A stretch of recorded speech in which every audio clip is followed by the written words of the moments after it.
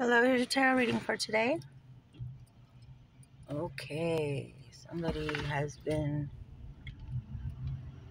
looks like you've been in a fight over somebody who's spending money badly.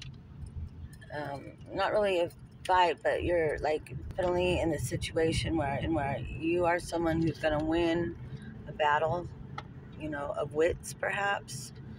Maybe you know how to get things done better than this other person, but this other person is spending money recklessly. It looks like a younger man, partner. This may be between a father and a son, or a boss and an employee, two people who work together. I'm starting to think. I think what I'm seeing is next is coming into your picture, or maybe this is somebody who's in love now, and they're spending all their money being in love.